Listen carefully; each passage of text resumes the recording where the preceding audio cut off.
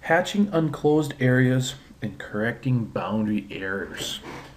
So I'm going to go up, and you notice when I try to hover in here, I don't get a preview. That's because I have this gap here.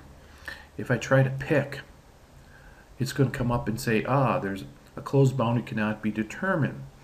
And so it places these two red circles where possible gaps in the boundary occur.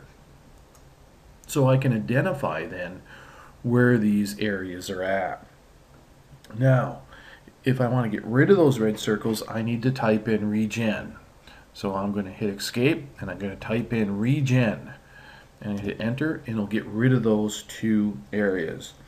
Now we can fix the boundary with what's called the gap tolerance.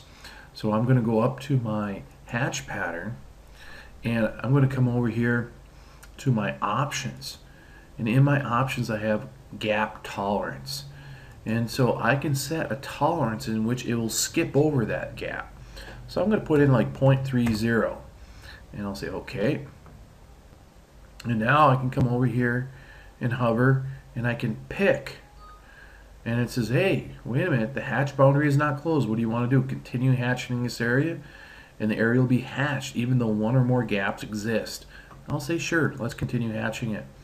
And then I can hit enter or close the hatch creation button, and you can see down here it created the hatch even though there is no boundary there.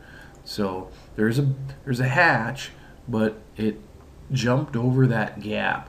And I happen to know that gap was 0.25, so my 0.3 was big enough to jump over the gap. Ideally, you want to fix these errors, but in some cases you might get a drawing from others that might have a lot of these gaps, and it might be too much time intensive to fix them. So you can go into your gaps, and in your options you have a gap tolerance, and this typically set to default of 0. But when you need to, you can jump this up to a value which will skip over the gaps and then allow you to create a hatch pattern.